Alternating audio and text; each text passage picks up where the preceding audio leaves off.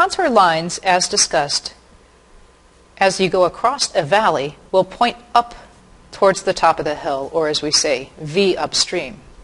Now, because when in loose sediment like sand, as we have in this box, the sand reaches a stable angle called the angle of repose. And this is the same as true when a river is eroding loose sediment on the land surface. In those cases, the river valleys tend to have the same gentle sides, and there's no pronounced steeper region.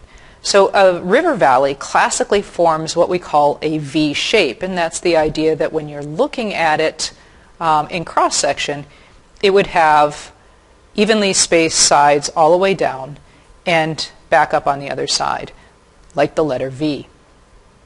Glaciers, on the other hand, when they erode, tend to erode through very hard rocky material and will end up forming very steep sides with flat bottoms.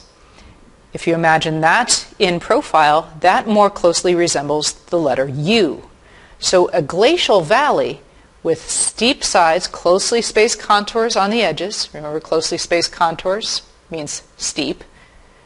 So steep sides, more even spread out contours at the bottom, suggesting more flat or gentle regions, would look like the letter U. So glacial valleys, steep sides, flat bottom, the letter U.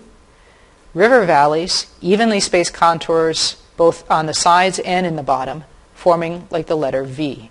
A river valley is V-shaped, and a glacial valley is U-shaped.